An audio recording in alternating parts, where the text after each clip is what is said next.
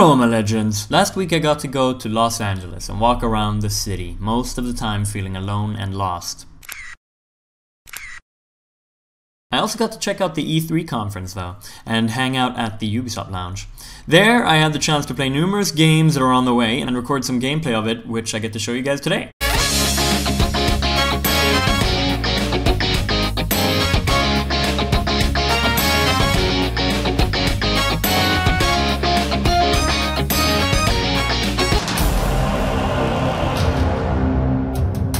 First off, we have Far Cry 4. The mission I got to play was to infiltrate a village. I could either go by stealth, helicopter, or guns blazing elephant mode. Naturally, after hearing I could still ride the elephant to glory, even if I choose stealth mode, I ended up going elephant mode.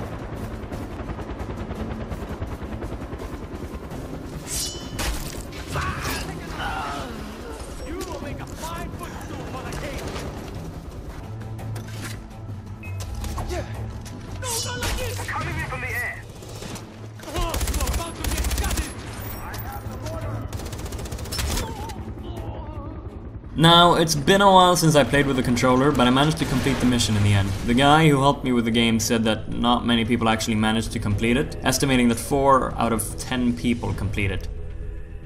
Upon reflection, I think he was just trying to flatter me though, especially now that I've seen quite a lot of other YouTubers put up Far Cry 4 gameplay where they also complete it. Next up, I got to play The Crew. Now, The Crew is an open world racing game. Where you get to drive around the US together with your friends or strangers, or you could go alone, I guess, as well. There are multiple types of missions and game types you can play in this, actually including getting chased by the police. I ended up getting wanted once, but they never showed up. I was hoping they would, but not this time. I got the chance to play this mission called A Little Nudge, where I, together with 3 others, try to take down a car that's drifting away from us. Not drifting, that would be cool. No, driving away from us. I could be drifting as well. This was awesome. It's something I could see myself having a lot of fun with. There was a lot of adrenaline involved when you're chasing this other car on the beach, and like the sounds involved are amazing. It's got some great sound quality going on, so it was pretty intense. I'd also like to point out that I won this both times I played it, which sadly ended up being the highlight of my trip. The other game mode we got to play was a regular racing mode. It was just, where you race through checkpoints to get to the final destination.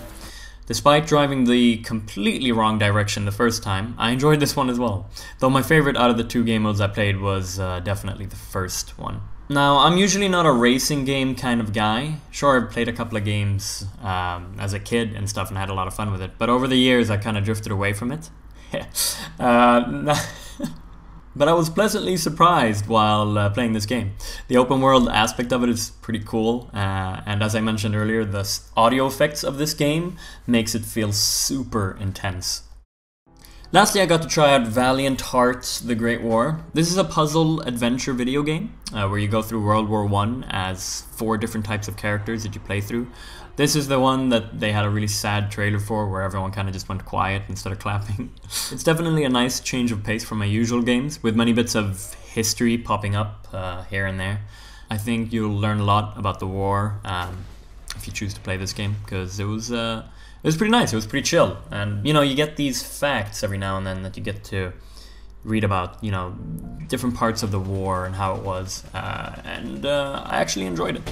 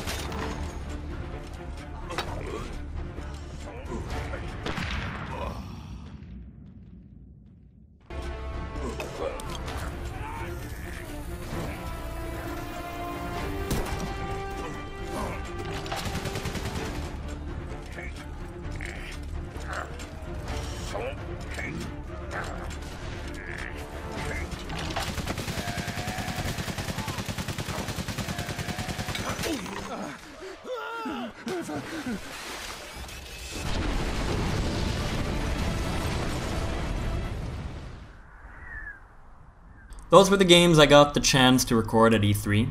I didn't really check out that many other games. At most times, I actually prefer playing them for the first time at home, together with my friends. It usually ends up being a far more fun experience that way. All in all, I had quite a good experience. Ended up checking out Hollywood Boulevard one night, where I managed to score these two great pictures. That's about all I had to say for this video. I hope you guys enjoyed my little recap of everything I got to play. I don't usually make these kind of videos, but I thought I'd give it a shot. I hope you guys liked it, and I'll see you next time. Bye bye. Oh, by the way, I move out today. Yay!